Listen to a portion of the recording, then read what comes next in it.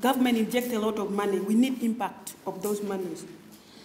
The purpose of her being here, as highlighted by my peers, is to bring our minds together on generating solutions that speak to the aspirations of HE, the President, as stipulated in the NRM manifesto. For instance, how can commercialization of agriculture lead to socio-economic transformation?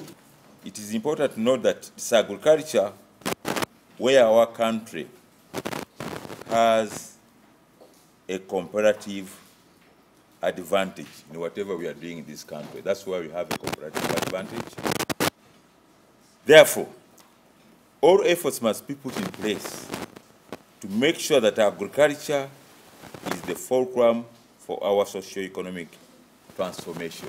We have invested quite a lot of money in the range of trillions, 7.7 trillion, for instance, in trying to promote agriculture over the period of 10 years. So I think we would have done. There is some substantial